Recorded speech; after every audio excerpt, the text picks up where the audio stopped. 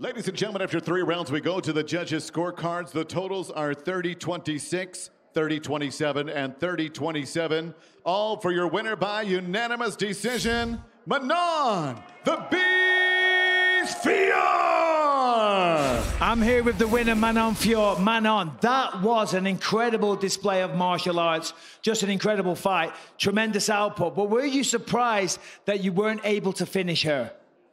Manon, c'était un très beau combat d'arts martiaux avec beaucoup de technique. Est-ce que ça t'a surpris de ne pas pouvoir la finir? Oui, j'avoue, je suis un peu déçue de mon combat. Je sais pas, j'étais pas dedans. Mais bon, j'ai gagné, c'est l'essentiel. I'm a little disappointed because I really want to finish, but I think it's a really good fight. Well, that was an amazing fight. There's nothing to be disappointed about. Coming into this one, she said that you had never faced a striker like her before. What do you say to that? Tu n'as pas à être déçu, c'était un très bon combat. Tu n'avais jamais fait face à un striker de ce niveau avant. Qu'est-ce que tu as à dire là-dessus?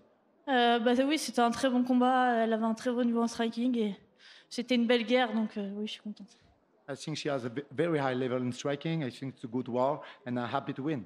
Well, listen, that was an incredible fight. 3 fights in the UFC, 3 victories. We have a contender on our hands. Manon Fiorot, ladies and gentlemen.